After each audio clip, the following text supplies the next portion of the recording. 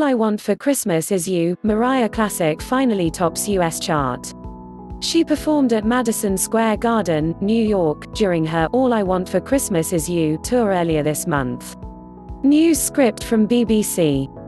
Her classic festive song, All I Want for Christmas Is You, has finally topped the US charts 25 years after it was first released.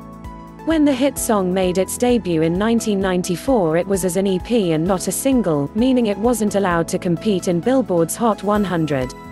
All clips may not represent the story.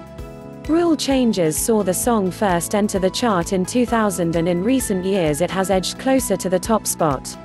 "We did it," Carey tweeted, with a string of emojis to convey happy tears.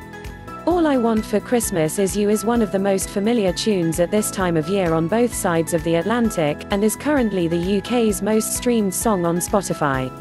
Watch to become bilingual with latest world news.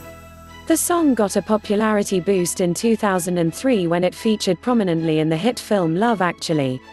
For its 25th anniversary, Carey promoted the festive earworm even harder than usual, analysts said, with a social media drive beginning just after Halloween. She also produced a new video and released it as a standalone CD single for the first time. According to Billboard, the song secured 45 million streams, 34 million radio plays and 27,000 digital sales in the past week alone. It is Carey's 19th #1 hit in the Hot 100, meaning she beat the record she already held as the most chart-topping solo artist. Overall, she's second only to the Beatles, who had 20 songs hit the top spot.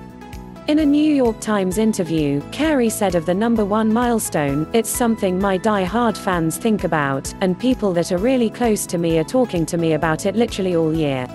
But I don't need something else to validate the existence of this song.